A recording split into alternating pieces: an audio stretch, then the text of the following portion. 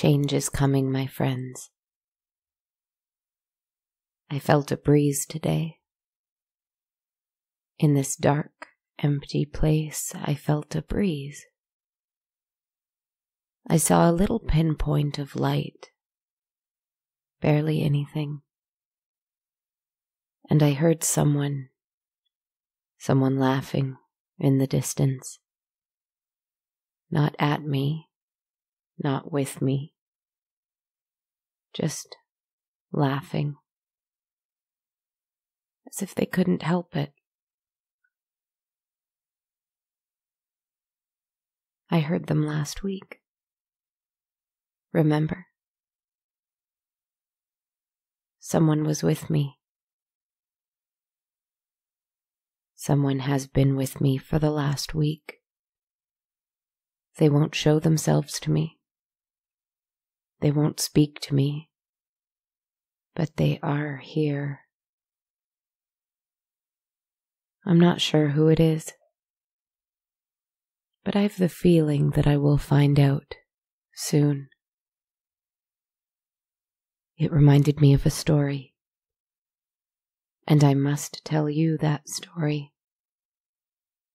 because that has been sustaining me in this place and in this lack of time, telling you my stories. I must tell you this one. That is all I have for you this week. A story. And the promise that something is coming. Here is my story for you. And for whoever else is here, listening. Once there was a man who was traveling a long, tiresome journey. He had been traveling for a week's time, and his pockets were getting lighter and lighter, and his satchel with food and provisions was growing emptier and emptier. He had come from a place far, far away. He had traveled to seek his fortune, for he had grown tired of farming the land and working the soil. He was tired of the green of the grass and the warmth of the sun. He wanted more from his life. He wanted money, power, the love of many, the fear of even more. He wanted the things that the powerful, wealthy folk who rode by him in their gilded carriages and looked on him in disdain, pity, or mockery had. The little farm he'd inherited wasn't enough. The company he kept in town wasn't enough.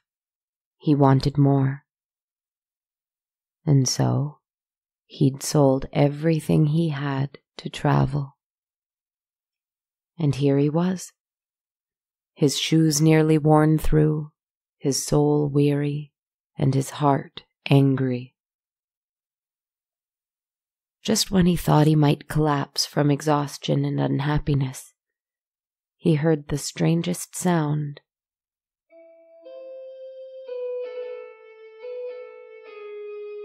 It was a fiddle. Playful, mysterious, and clear as a lark. He followed its sound to a fork in the road. In the distance he saw a figure in white robes, standing and playing the violin, dancing a little to their own beat. As he came closer and closer, and the figure grew closer and more clear, he saw in the warm glow of sunset what appeared to be a woman. She grinned broadly, her eyes closed in pleasure at the sound of her own music. Her hair was very long and very, very unkempt, with little branches, leaves, and flowers peeking out of its matted tufts. Her eyes were shadowed by deep, dark circles, and her fingers were all bone, her knuckles swollen and crooked. Yet her hands moved swiftly and gracefully with the instrument. Her fingernails were long and dirty, and he wondered at how she was even able to play still. But she did play. She played that tune that seemed to mock his fatigue. Her feet, which he couldn't see under her long white skirt, moved deftly with the song. She even seemed to hum a little with it. The man found himself moving towards her, though he wasn't quite sure why. When they were face to face, she stopped finally and opened her eyes. They were green, greener than anything he'd ever seen before. She opened her mouth, and her teeth were green and brown. She was all dirt and grass, this woman. Ageless, filthy, beautiful, and her smile unfaltering. "Weary traveler, what do you seek?" she asked him. He found himself answering truthfully, though he knew not why. "I seek my fortune. I have traveled a long way to make something of myself." She laughed and clapped her hands, her fiddle nestled in the crook of her arm. "And what are you now, then?" He shook his head. Perhaps it was the journey, or the sun beating down on him all day, or perhaps it was the hypnotic glow of sunset that seemed to circle the strange fiddler in a glowing orange aura. But he could not keep the truth from her. "I'm just like everyone else." She grinned and nodded, for she understood him. "I have the remedy for that," she said, and held the violin and its bow out towards him. "Take it. Play the song you've heard this night. You'll know how to, I promise. It will bring you whatever you desire." The man reached out hesitantly and took the instrument. "I cannot pay you for this," he muttered. She smiled and bowed her head. "No need." She seemed to continue her strange dance, though the music was only in their heads now and not in their ears. "Come back to this place in 7 years to bring me back my fiddle. That is all I ask." And she turned and danced off into the sunset, her bent and bruised hands still moving gracefully. And the man traveled with the violin in hand. His feet somehow seemed lighter, perhaps, even just knowing that he might be able to sell the damned thing for a meal. By morning he had found a city, large, busy, and booming. He was so tired and so hungry. Yet, looking at the instrument, he found he could not sell it. Not yet, anyhow. He smelled the torturous smell of bread baking and meat cooking outside of a tavern, and his stomach ached to have some. And so he stood at the corner of the place, and he raised the violin with trembling hands, and he brought the bow down across the strings.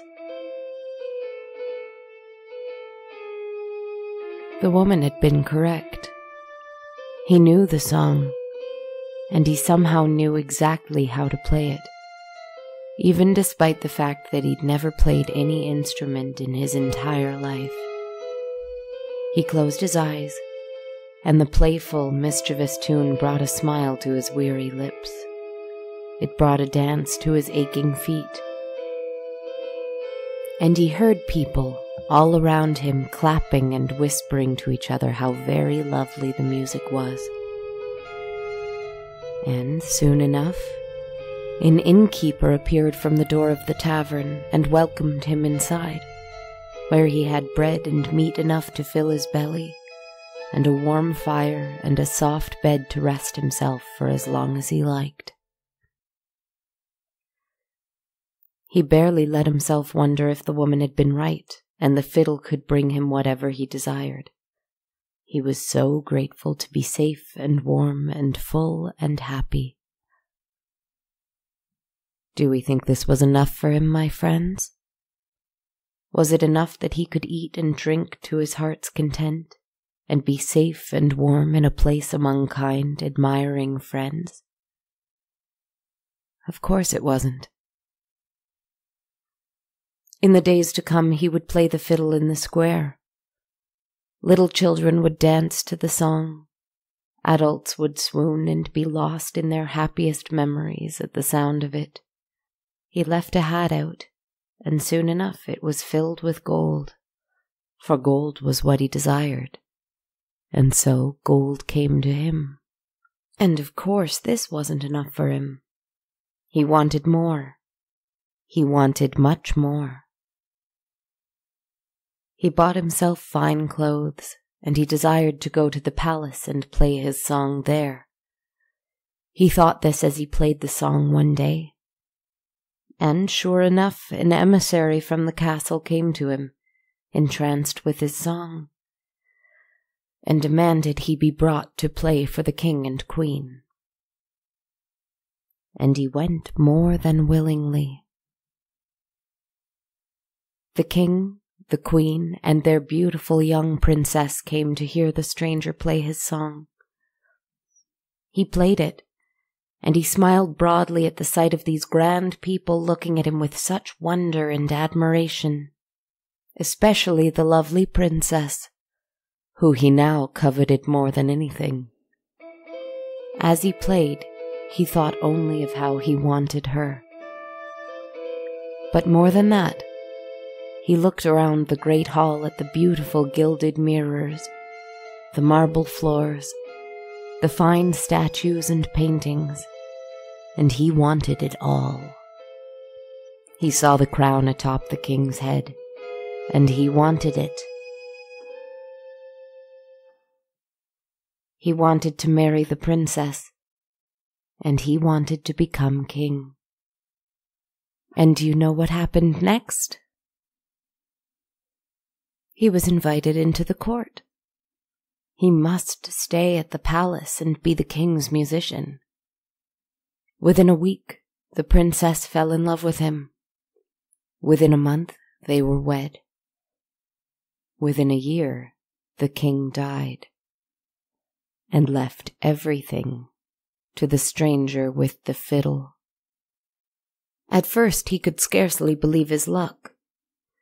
But my friends, the thing about luck is that when you have a lot of it, it becomes less impressive. It becomes expected.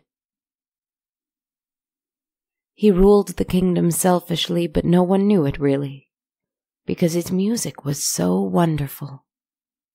He desired the people's love, and he had it, even though he did not earn it. He had it only because he desired it when he played the woman at the crossroads tune. He used the song to win wars, to gain more power and land and riches. He used it to get anything he wanted. His new queen bore him a young prince, and they both loved him immeasurably. But he couldn't help but wonder if it was false, some kind of spell. Did they love him? Or his song? And he could not love them back, not fully, and an empty pit sat in his heart. He could only try to fill it with more conquest, more power, more wealth, and more music. 7 years passed. He pretended to himself that he forgot about the woman at the crossroads. He told himself that he might yet go some day, just not this day or that day. Of course, this was a lie, for, deep down, he knew he had no intention of returning the instrument. The 7th year came and went. He went about his life and scarce thought about the woman on the road, until he began to see her. At first, it was just a glimpse as he rode into his city after being away for battle. He was on his horse. His adoring people waved flags and threw flowers at him for his victory, and he waved listlessly at them, and they all had wide eyes and open mouths as they called out their praise. But one person did not. There was the woman, with her green eyes, her long white skirts, her crooked and strange hands, and her immovable smile. He only noticed now that her ears were slightly pointed. He was deeply afraid. He had expected her to look angry or upset, but she didn't. She looked amused, as she had when he met her. He kept riding on, though fear sat in his chest like a boulder he'd swallowed, and he didn't stop seeing her. At first it was in crowds. When he held court, he'd see her among the nobles. At grand balls, he'd see her among the dancing guests, not moving at all herself. At banquet, there she would be, seated at his table, not eating a thing. She was haunting him, he thought to himself. He told his guards to be on the look for a woman with bright green eyes, pointed ears, and a terrible smile, branches in her hair and dirt in her teeth. They would try not to show their confusion or concern at the order. No one saw such a woman, but all were on lookout. Capture her at once. Kill her even if you have to. But one day, while he was seated at his throne, he looked to his wife. She was looking at him adoringly, as always. But the longer he looked at her, the more that adoration turned to amusement and mockery. Her teeth seemed no longer white. Her eyes seemed no longer brown. Her hair seemed no longer shining and braided. He looked at her, and he saw that woman. He tried to find comfort in his son, but when he looked at the boy's face, normally open and honest and innocent, he saw only that same mockery and condescension. Soon everyone's face around him was replaced with that woman's face, and it was driving him mad. He returned to the crossroads on horseback, violin in hand, but she did not come. He screamed for her. He played the violin. He stomped his feet and roared at the sky. But she did not come. At least, not immediately. For when he returned to his palace, he entered through the front doors to the great hall, and he noticed strange, dirty footprints in his hall. No, not footprints. Some kind of animal's prints. Some kind of animal with hooves. And the prints led all the way to his throne, where the woman sat in her dirty white robes, with her matted hair, her beautiful and infuriating smiling eyes. And, had he not noticed it before, she had two little horns on her head, tucked in among the immense mop of hair. His son sat on her lap. His wife sat wrapped at her side. All the guards and the nobles and the courtiers stood, entranced. And she sang the song.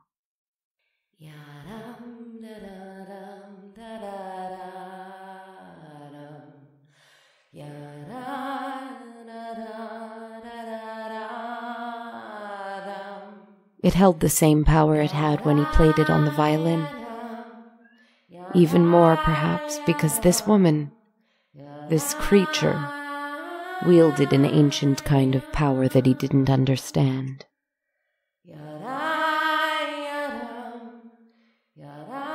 He walked up to her, and no one noticed him at all. No one rose for their king or greeted him. They were in the palm of her hand. "Take it back," he said, extending the violin out to her.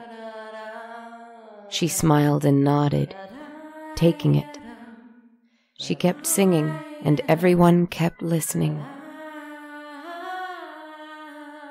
"Take it back," he shouted now. "Give me back my kingdom." She smiled and kept singing. "Give me back my life!" He screamed now and ran towards her, his hands reaching for her throat. And she stopped. And it seemed that the color began to drain from the great hall. The gilded mirrors grew gray and faded, and began to peel and fall like dead leaves. The paintings, the statues, the marble, the people, the clothes, the crown, everything crumbled and fell to the ground, autumn leaves falling and crumbling and blowing away with the wind. He realized that he was not in a beautiful, clean palace in a shining city. He was in what appeared to be an old ruin, a ruin of something, some ancient place. He could see between the crumbling stones that it was nighttime, and everything was gray. Threadbare trees were all around him, and the ground was carpeted with moss and mud. There was a stone throne, intact, and she still sat there. Above the throne was an ancient carving, some symbol he did not understand. On either side of him were statues, most crumbled apart. But what he could gather was that they were ancient depictions of horned creatures, disheveled, smiling, mischievous creatures with pointed ears, some with flutes, some with drums, some with lyres. They were naked from the waist up. From the waist down, they had goat's legs, covered with fur, and ending with awkward, angled, and terribly large hooves. And then he heard the hooves coming towards him. It was her. She no longer wore her white robes. She walked down the stone steps from her throne, now not hesitating to show him her horns, her ears, or her legs and hooves, just like those of a goat's. A tail brushed its way back and forth behind her.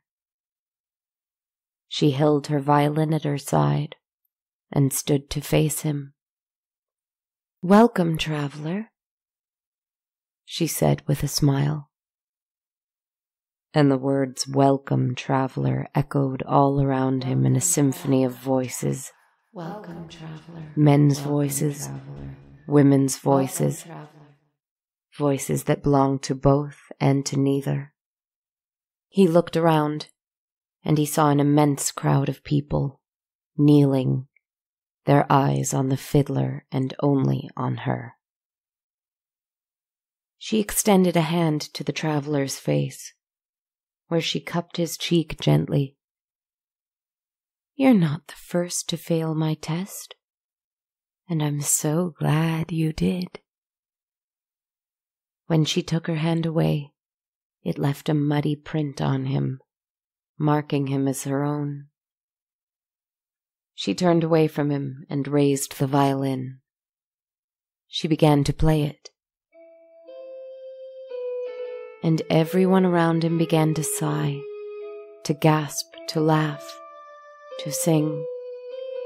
Their eyes were desperate, their expressions were weary, their costumes seemed to belong to different times and places. Yet here they were, and the song was still beautiful after all those years. And the traveler found himself laughing and crying all at once, for all that he had lost, for all that he never had, and for what he did have now, which was a playful and destructive ancient creature, an old god of mischief, music, and games. She always won the game. They all danced with her to her song, for that was all they had now, and it was all they would need.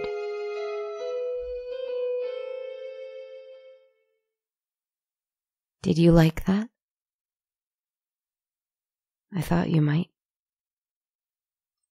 I hope you liked it too, my friends. I hope you have a good rest. I hope your week goes well. And I hope to speak to you again next week. I'm not sure what will happen, but I'm sure I will find you again and speak to you again. I'm sure. I think. Good night, my friends.